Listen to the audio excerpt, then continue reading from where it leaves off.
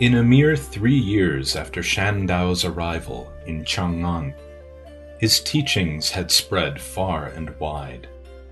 Countless numbers of people were moved to adopt Pure Land practice. Imagine standing on the streets of Chang'an at the time. One could hear people reciting Amitabha's name almost everywhere. This explains why, even in modern times, people in China know Amitabha's name from the time they are small. It must have something to do with Master's wide appeal and his teachings being transmitted through the generations. Because of Shandao's popular and compelling Dharma teaching, many people stopped eating meat. Naturally, when the butchers lost the majority of their income, they had no choice but to close their businesses. Some did so willingly, others did not. At the time, there was a butcher in Chang'an named Jing. Because Master Shandao's teaching about Amitabha recitation had caused many people to adopt a vegetarian diet, Butcher Jing resented him deeply. With a knife in hand, he entered Shandao's monastery with the intention of killing him. However, when he finally saw the master, all of his cold hatred melted away like ice in the sunlight. Feeling deeply ashamed, Jing fell to the floor, prostrated himself before the master, and repented of his evil intentions. Master Shandao knew that Jing's karma was ripe to hear the Dharma, and he began to teach the former butcher.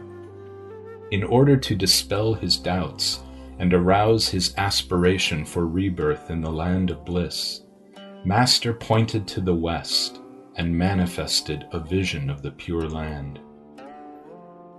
Jing immediately repented of his past karmic evil and aspired to rebirth in the land of bliss. Leaving the monastery, he climbed a tall tree while reciting the name of Amitabha Buddha. Facing west, he then fell from the tree and died. Onlookers saw an emanation Buddha lead his spirit out of the top of his head.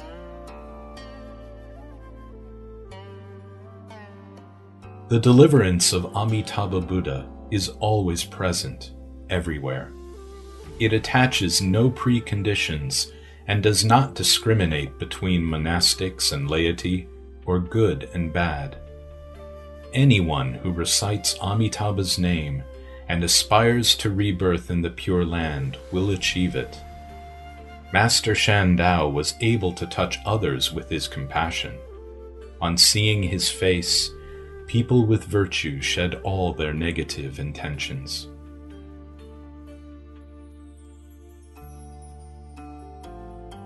Over the years, Master Shandao continued his Dharma activities from his base at Wuzhen Monastery.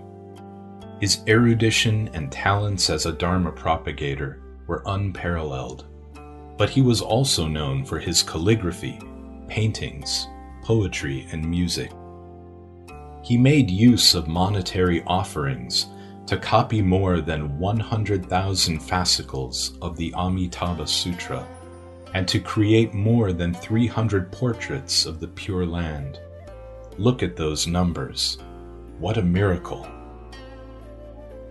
His written works, in praise of Pratyupana and in praise of the rites of rebirth, are long poems about the Pure Land teaching.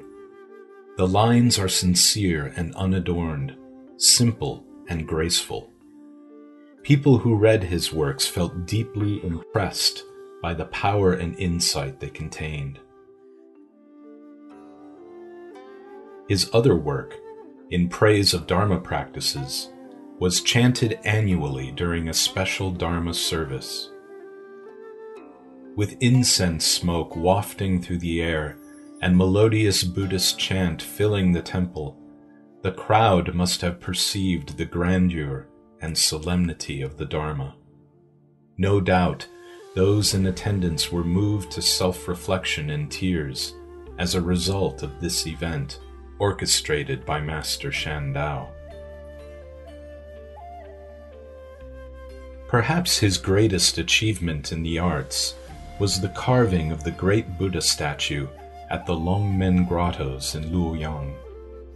The statue was made at the wish of Emperor Gaozong, and its construction was funded and organized by Empress Wu Zetian. The project was overseen by Master Shandao under imperial appointment. To this day, the great Buddha is the premier example of Chinese Buddhist sculpture from any era. Without question, Master Shandao's greatest legacy was his Dharma teaching. It was through his own deep experience of the Dharma that he clarified the intent of both Shakyamuni Buddha and Amitabha Buddha. But it was his skill in delivering the Dharma to the masses that made him a popular and beloved teacher. It was said that, because of the Master, countless people became believers, and Chang'an was filled with the sounds of Amitabha recitation. Not long before he passed away, Shandao was in the monastery drawing a portrait of the Pure Land. Suddenly, he hurried to finish it. When asked why, he replied, "I am about to be reborn in the land of bliss. I can only remain another 2 or 3 days." When the time came, Shandao developed a mild illness. He closed the door of his room and passed away in good spirits. His body was soft, his face in a normal condition. For a long while, music and an unusual fragrance permeated the room. Master Shandao had lived 69 years until the 3rd month and 14th day of 681. Upon hearing of the Master's passing, Emperor Gaozong grieved deeply, and neither gave audiences nor handled the affairs of state for 5 days. According to the record, the weeping that saw him off was enough to topple a city, and the streets were emptied because of him. Only on 3 occasions has there been mourning on such a scale. Master Huayun, who followed and assisted Shandao for over a decade, chose a scenic spot to erect a pagoda and tablet to commemorate the abundant virtues of his teacher. This is the Chongling Pagoda. Next to the pagoda, he built a monastery named Xiangji.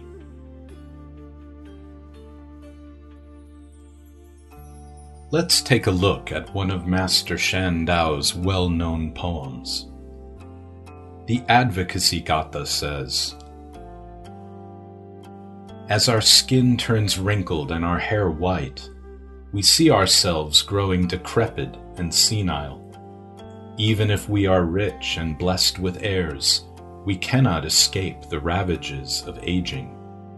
You may be happy in 1,000 ways, but death always comes in the end.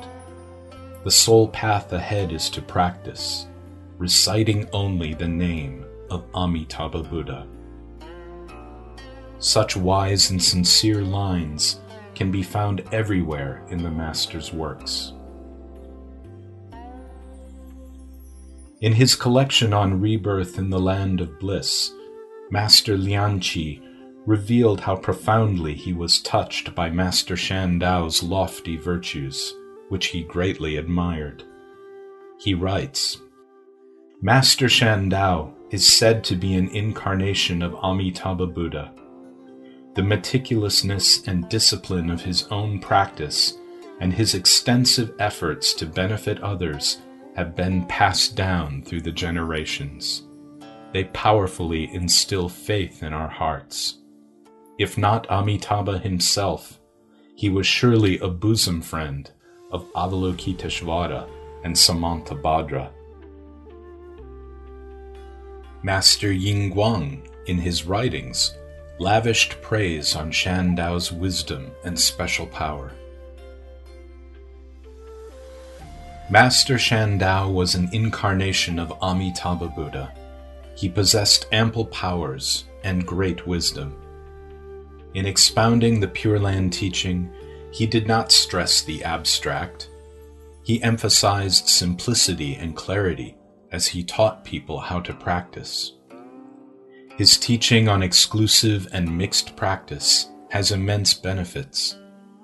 Exclusive practice means that we venerate only Amitabha with our bodies, recite only his name with our mouths, and keep him alone in our minds. Every person who does this will be reborn in the Western land of bliss, without exception. Mixed practice means engaging in the practices of various schools simultaneously, then dedicating the merit towards rebirth in the Pure Land. Because the practitioner lacks a pure and focused mind, benefits will be hard to come by.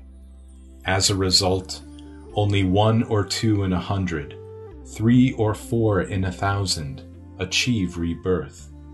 This is the honest truth, which will never change. Master Shandao was a pivotal figure in the history of Pure Land Buddhism. Pure Land teachings in China can be divided into 2 categories, those of the Sui and Tang dynasties, and those of the Song and Ming dynasties. The Sui Tang teachings refer to the tradition established by Venerable Master Shandao and counts Masters Nagarjuna, Vasubandhu, Tanluan, and Dao Chuo as its patriarchs. It emphasizes the exclusive, single-minded, and lifelong practice of reciting Nyanfo, or the name of Amitabha, Namo Amitabha Buddha. According to Master Shandao, reciting Amitabha's name in this way is the karma of assurance for rebirth in the Pure Land. It is a simple, easy practice that persons of any status, ability, or background can accomplish. For those who practice according to this tradition, as the saying goes, 10 out of 10, 100 out of 100 will achieve rebirth in the Pure Land. In other words, anyone who practices properly can be reborn in the land of bliss. Indeed, even in the present life, he or she can already be considered a member of the Pure Land's sacred assembly. This is the Pure Land school of the Sui and Tang dynasties, the Shandao lineage. The Song-Ming form of Pure Land teaching runs from the northern Song through to the Ming and even the Qing dynasties. Though it is a part of the Pure Land heritage, its substance is different. Due to political upheavals and a Buddhist persecution following the Tang Dynasty, the pristine tradition of Master Shandao was lost in China. Severed from its root, the Pure Land teaching began to incorporate elements from the Tiantai, Huayan, and Chan schools. Thus, Song-Ming Pure Land has a philosophical content that seems rich and weighty, as it has drawn on the thought of the schools of the Sacred Path, that is, the non-Pure Land schools. However, it also added various conditions and stipulations that make ordinary practitioners uncertain about their ability to achieve the ultimate goal of rebirth in the Pure Land. So, this is why we borrowed the Tang architectural style. It reminds us of our founder, Master Shandao, and perfectly embodies the ideals and aspirations of our Dharma school. Next time, we will take a closer look at Master Shandao's teaching, as well as a deeper look inside Hongyuan Monastery. Until then, goodbye. Namo Amitofo.